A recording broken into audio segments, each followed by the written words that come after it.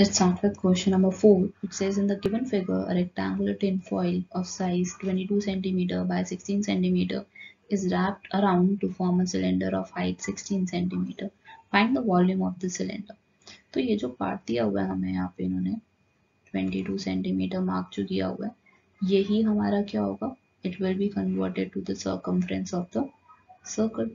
तो इसका मतलब क्या होगा? That 22 can be compared to the circumference of the circle.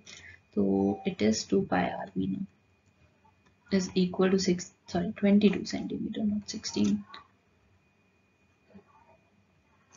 It will be 22 centimeter. Then I can easily find the value of r. Pi is 22 by 7.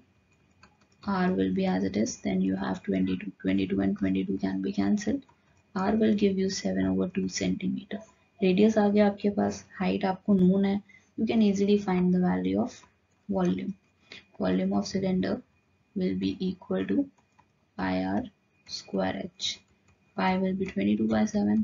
R square is 7/2 into 7/2. Then h will be 16. Now you can cancel 7 with 7. 2 with 22, it will give you 11. Then 2 with 16, it will give you 8. So 11 into 7 into 8 will give you 616 centimeter cube. So yes, this is the volume of the cylinder for question number 4. Now moving to fifth one.